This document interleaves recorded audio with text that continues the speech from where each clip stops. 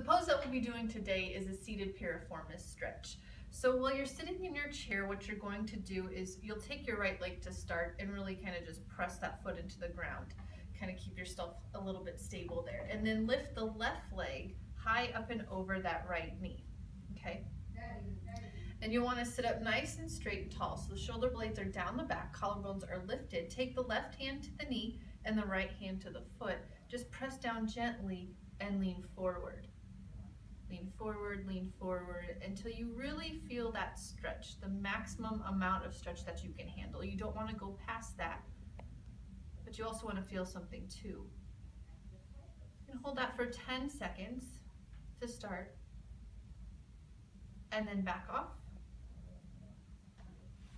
Lower that foot to the ground, kind of get that foot stable, press into it just a little bit, lift the right leg up.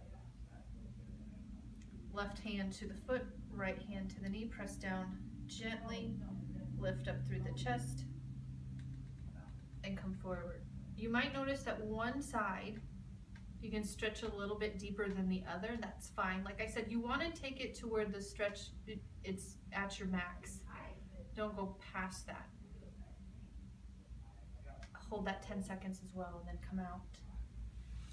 And then return the leg to the ground.